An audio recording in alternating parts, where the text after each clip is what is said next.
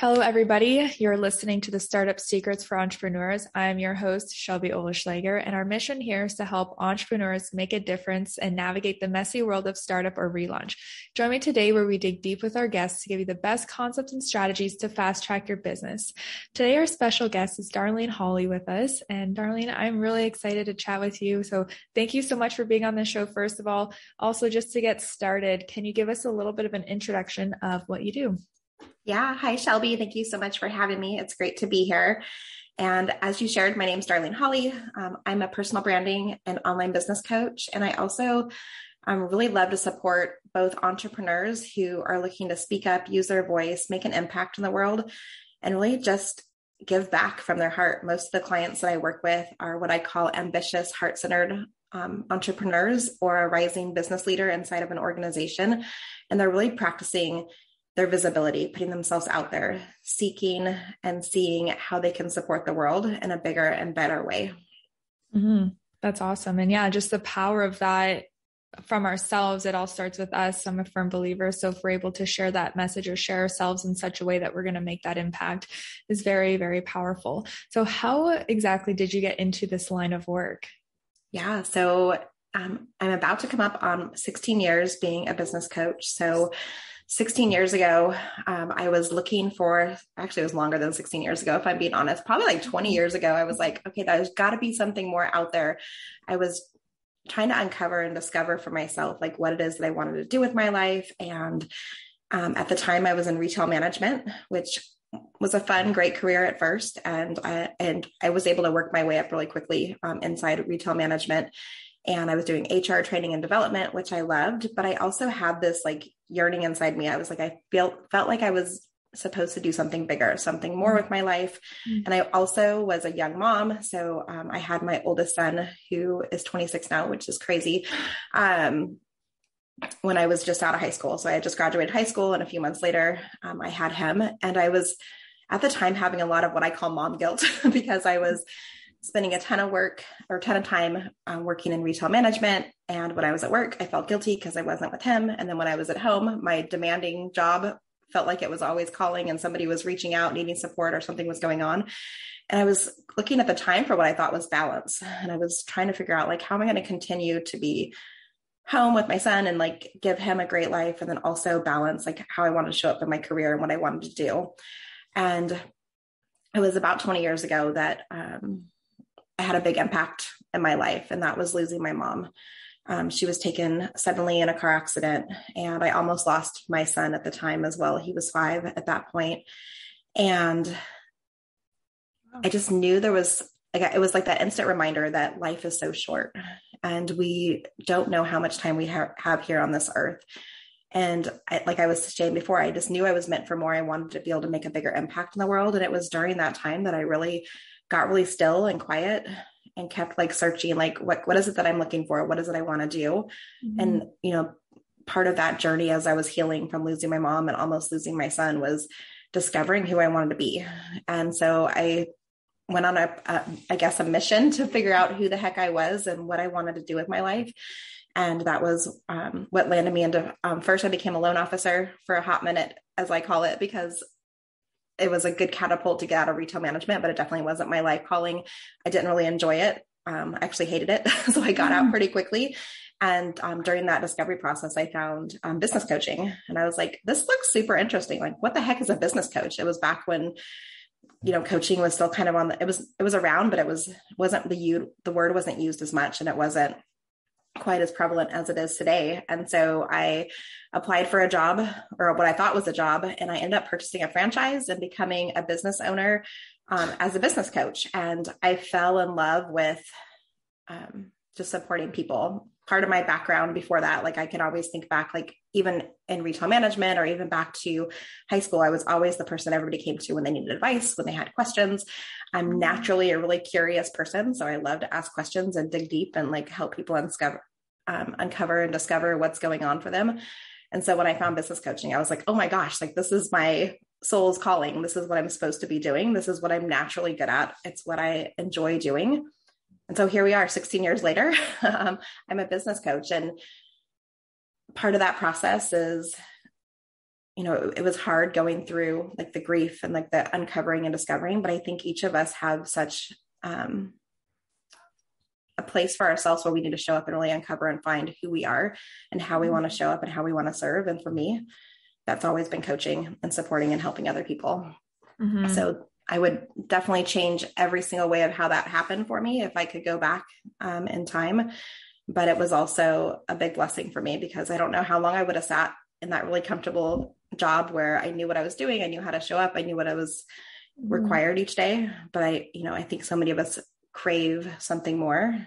And sometimes we have to push ourselves out there to find out what that is. And sometimes it's within an organization. And other times for me, it was, starting my own business. Mm-hmm. Wow. I really appreciate that story and sharing that with us. And the power of your story is everything. Like I'm sure you talk about with some of your clients and being able to share that so other people can see that journey of what it takes to, like you said, you're made for more, you wanted more. So how are you going to get there? And your journey is so unique for you. So when you're helping some of your clients and whatnot, what are the things that you do to help them to uncover their story, to use that as a motive to keep growing and to keep putting their messages out there? Yeah, great question. I think I teach a lot of storytelling in my business. I found for myself, once I discovered that I needed to stop connecting everybody else. In the beginning, when I started my business, I was so focused on being a connector and helping other people meet and, helping them get clients and referring business back and forth. I had this aha moment that I wasn't allowing myself to really dive deep into conversation and for people to really truly get to know and see me. And I discovered for myself that I was like, ooh, if I actually stick around long enough in a conversation and start sharing stories of how I run my business or how I support my clients, or if I'm telling stories of, case studies, sharing, how one of my clients has been able to go from, having, $500 to $1,000 a month in sales to making the income that they're looking to make to support their family and be able to travel and do the work that they love. That was when people would start to lean in a little bit. They'd get more curious. They would ask more questions. We would be able to dive into a deeper dialogue with each other. And so I kind of fell upon the storytelling piece of it pretty naturally, just because I do love storytelling. I think when I think back to my childhood, even like my favorite memories are sitting around a campfire, camping with my family, and everybody's just sharing stories, whether they're ghost stories or that, they were talking about just stuff that's been happening in the family or what's been going on, or hearing, things about grandparents and different things. And I realized that those were the connecting things with the people that I was meeting. It wasn't really about who I like, the work that I'm doing and, telling them all the amazing things of why they should hire me or why they should work with me. They were connecting and building that know, like, and trust factor really quickly when we share story. And then I also heard a quote. This was just probably like 4 or 5 years ago. And I forget who says it. I always forget his name, Jeff something, but it said that people are 22 times more likely to remember you when you share story and the work that you're doing. And I was like, ooh, this makes so much sense. It got me excited because I was like, I was already kind of fell upon it myself. And now there was data to back it up and to support it. And it's so true. I know so many of my clients, when they first start working with me, they start identifying what their story is, and whether they're, on podcast interviews or they're speaking on stages or they're just writing a blog. When they start to incorporate story into what they're doing, they start to realize that people start reaching out. People start asking more questions. People respond to their emails. People, send them a direct message on social media, because that story piece, like, people are not going to remember, the 5 tips to selling your story, but they might remember some of the stories that I share while I'm talking about those 5 tips to building your personal brand. And so it's powerful and impactful. Right. So I always tell my clients, I'm like, everything you do, I don't care if it's 1 sentence or if it's a couple paragraphs, like, share some story in what you're doing. You're prompting aha moments for your audience and allowing them to really get pulled in and to connect with you. Mm-hmm. Yeah, it does make so much sense. And it also just makes me think about, you're going to be connecting people that are going to resonate the most with your story. So you're going to be getting clients that feel that connection with you. And those are your ultimate dream clients. So for you, how has that process been for, you've been doing it for a while, but how has your growth been with you building your clients and being able to help them? Yeah, I would say my growth has been just connecting at deeper levels. Part of the journey when we are putting ourselves out there is we're, like you started to say, like, we're attracting the dream clients that we want to work with. We're also repelling the people that are not a good fit for us. And I think one of the things that so many of my clients come to me and they're like, I want to work with everybody and I can support everyone. And, I'm really good at what I do. And I always encourage them to niche back a little bit, pull it really in, get really crystal clear on who they want to serve, and not just, maybe they're working with coaches or they're working with authors or they're pulling in landscapers, whatever niche group that they're looking to pull in, really get clear, what are some of those descriptive words that really describe that person? Mm-hmm. Are they people pleasers? Are they ambitious? Are they heart-centered? Are they, family members with teenagers in their household? Get clear on some of those pieces. And that's one of the secret tools. I feel like so often we hear demographics, you have to use the demographics when we're calling in our ideal clients. And yeah, we do want to look at demographics. I think they're important, but the psychographics is really where it's at. So when we start to pull in some of the descriptive words that really describe them, and we're also hitting on if your ideal client is struggling right now and they wake up at 2:00 in the morning with insomnia, what are they worried about? What are they doing a search for? I always tell my clients, I'm like, there's 3 places we go when we can't sleep at night. And it's either YouTube, Pinterest, or Google. And we usually are typing in how to cure insomnia, or how do I make more money in my business, or how do I build a personal brand so I can finally start attracting dream clients in and do this work that I love. So I don't have to go back to a job that I didn't love, or that wasn't lighting me up, or wasn't, filling my soul. So I'm always okay, so those, when you identify the answer to those questions, start writing blog posts, right? Or go have a podcast episode called that, create a YouTube video off of those things, because those are the things that are going to kind of leave what I call breadcrumbs out in the universe, so that when people are looking for you, they can easily find you. So many business coaches, I feel teach, go out and spend, hours on social media and do 5 posts a day and spend hours of your life on social media. And I've tried it and it's exhausting. Yeah. It doesn't work. It can work. You can absolutely get clients here and there from it. But when you can create a strategy where you're putting yourself out there and you're putting feelers out, so when people are looking for you, they can actually find you. It makes it so much easier for you to show up and do your job. You don't have to spend hours looking for clients. You're actually calling in the dream clients that you're meant to work with, and they're going to listen to your story. They're going to feel called in because of the connecting pieces. Their story will probably not mirror your story exactly, but they're going to see something in you that's pulling and highlighting stuff from their life and their past. And that's what's going to make them feel like they know you, they like you, and they trust you so quick. Mm-hmm. Yeah, that makes a lot of sense. And it even just makes me think of, if you come with that approach and just, like you said, you have these things that you're going through, so you share it out into the world, and it makes it a lot easier to make content that way, because it's authentic, it's real, it's exactly what you need or what you're going through. So it just, to me, it's oh, that would be easy if you just have almost, I guess, the desire, you want to put it out there. So you are, it's just, you're not even thinking about it as far as, maybe mental blocks or anything like that go. So are there anything like that people face that you notice that's common, that are stopping them from, I guess, putting themselves into the universe to actually attract these clients? So many things. We get in our own ways so much, right? I feel I know I'll speak for myself, not for everybody else, but entrepreneurship has been the biggest personal development journey that I ever knew I was going on. Most of the work that I'm doing on myself as an entrepreneur is probably 80% mindset. And I'm constantly journaling, listening to podcasts, Googling stuff myself, or going onto Pinterest and looking for ideas and, inspiration. And so many of my clients, when they come in, they're afraid that their story doesn't matter, that no one's going to want to listen to it. Why would anybody care about my story? How are these pieces even relevant to what's going on for them? And as we start, to dive into the storytelling process and to really get clear on what it is they want to be known for, what they're passionate about, and how they want to show up for the world, they start to uncover I actually have a lot of stories inside me that I can share. I have my clients create what I call a story bank. And it's just a Google Doc. And anytime they have something happen, they write the story in the Google Doc. Or in the beginning, we do a massive brainstorming session where I have them sit down for 15, 20 minutes and just, pen and paper and write down every story that they can think of. And they usually go back and they're like, I didn't even know that I had that many stories within me. Because most of the time, like if you had to sit down right this moment, Shelby, and be like, I need to write a story. Like most of us would go like stare at a blank page.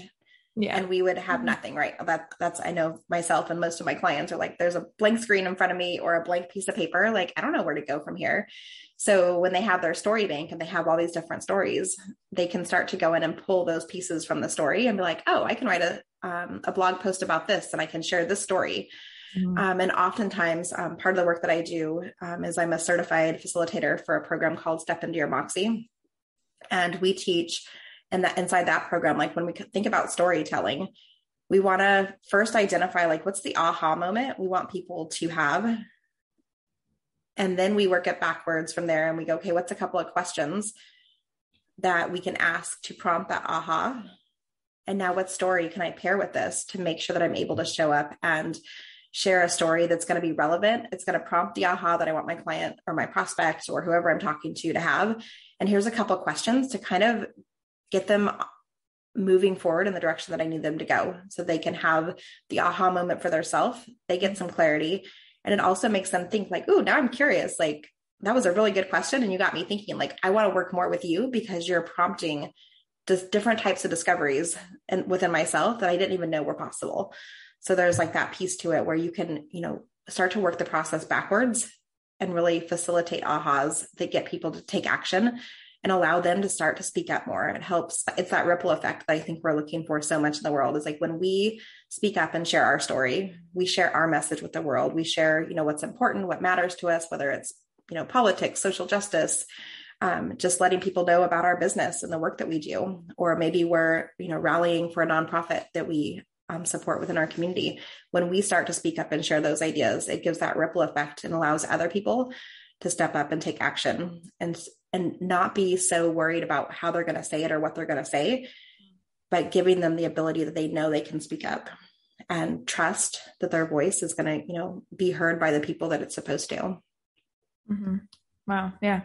Very powerful. And it's kind of cool. I like the idea of coaching where it's like you're on your own journey to discover these things. And then you're also able to help these people while you discover as well. So with that, it's like, it's just always evolving. And these aha moments happen to us and then they happen to our clients as well, which is pretty awesome. And it just keeps it, like you said, that whole personal development, it never stops, which is my favorite part about the whole entrepreneurial journey. Cause we want that, like we're all wanting that something to give us that fuel and that fire to be like, I want to grow and change.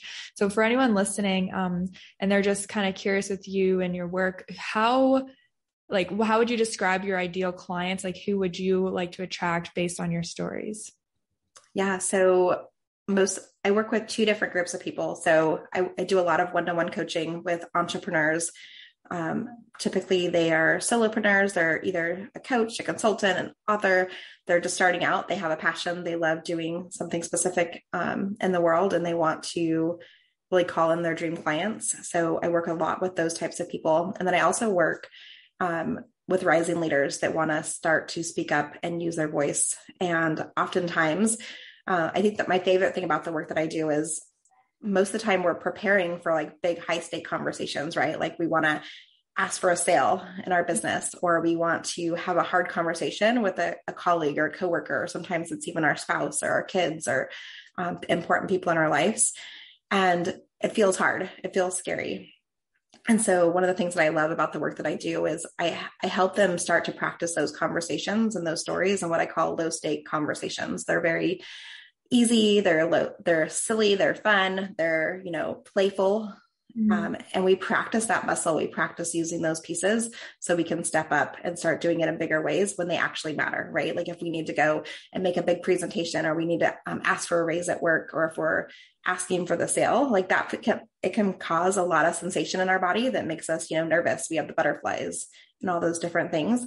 And so when we practice in fun, easy, silly, fun ways where it's playful, it makes it easier to step up and own what we're doing. So whether you're a rising leader who is asking for more with inside your organization, or if you're an entrepreneur who just wants the visibility, the marketing, they want to be able to be seen so they can really call in their dream clients, you're like the perfect person I want to talk to, because that's where I can really help you shine in both of those areas.